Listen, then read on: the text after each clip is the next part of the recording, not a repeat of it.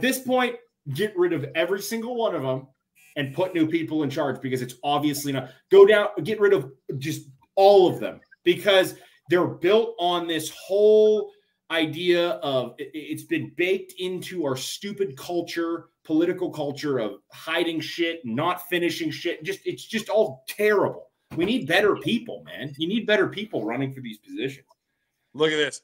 City Council on September 20th voted to use $5 million in American Rescue Plan funds to design the Interceptor Sewer Project. The actual work would cost $60 million to $70 million and take 6 to 7 years to complete. Wow.